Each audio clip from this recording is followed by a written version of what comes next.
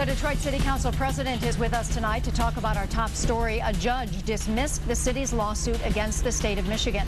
Detroit's Corporation Council challenged the consent agreement with the state, but the state threatened to withhold revenue sharing money unless the city dropped the suit. So the mayor fought hard to do just that.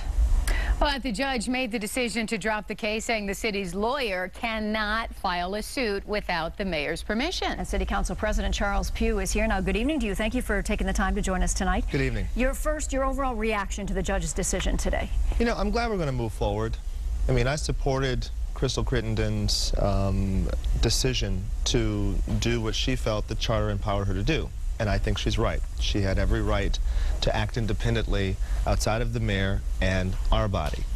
But what she was asking for was for a judge to do what he did, to make a determination on whether, and actually they threw the case out instead of answering her question, is the consent agreement valid? So we're going to move forward. Tomorrow we're going to appoint our 2 members to the Financial Advisory Board. We're going to confirm the joint appointment from the mayor and governor, and we're going to move forward, because throughout this whole thing, all we wanted was the fiscal stability of the city of Detroit.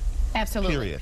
And you sound quite positive now, but yesterday you were quite angry and shocked quite a few people and angered others by pointing the finger of blame at the governor and the state for Detroit possibly going broke. Well, yeah, because we agreed that the city of Detroit would do the short-term borrowing and set aside money in escrow for us to be able to make these debt service payments. And then later we would float some bonds to pay that back and have, you know, some reserve sitting for cash flow.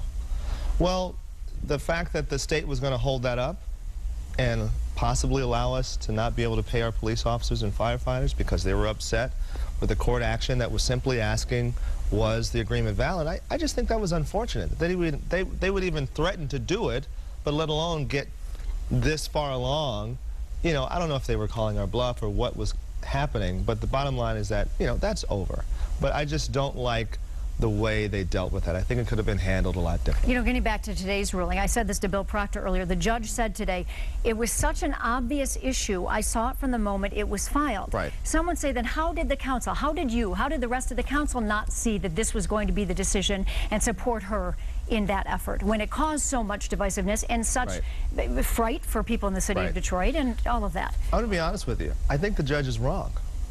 I think that the part of the charter that the judge cited was not about charter violations, because the part of the charter that talks about if the Corporation Council sees a charter violation, he or she can move forward independently and resolve that, even with court action. So, you know, although at this point I'm glad we're going to move forward, but I still don't think, to the letter of our charter, that the judge was right. I think that the Corporation Council had very solid ground on which to stand to move forward with the court action. But not worth appealing it because of everything it could cause. I think the appeal would have to be approved by the mayor.